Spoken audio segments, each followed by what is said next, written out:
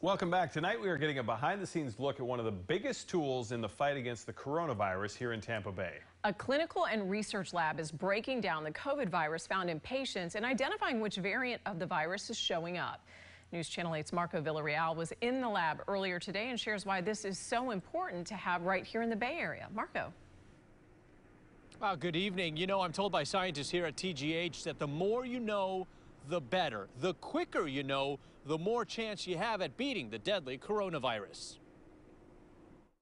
Inside Tampa General Hospital's esoteric research lab, a team of scientists and researchers are working every day to better understand the COVID-19 virus. We work with very specialized techniques, molecular techniques. The doctors in this lab realized shortly after the pandemic started, they didn't have to wait for labs in other states to diagnose patients with coronavirus. They could do the testing here. As the world caught up with commercial testing in late 2020, lab scientists learned they could use their next generation sequencer to find out which variant of the virus was showing up in patients. Soon, they upgraded to bigger machines, increasing testing capacity by more than 500%. What's the variant you're seeing the most right now? Delta. Delta continued to be the dominant one here. Any Omicron yet? No, not yet. Having sequencing and knowing where the virus is headed gives health leaders time to plan as a community and as a hospital.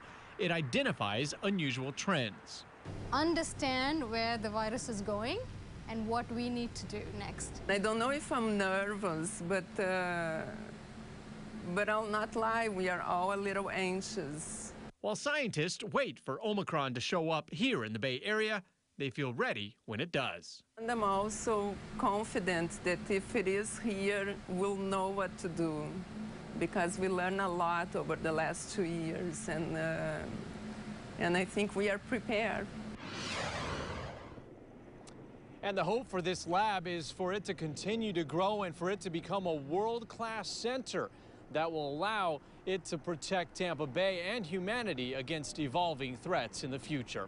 Reporting live in Tampa, Marco Villarreal, 8 on your side.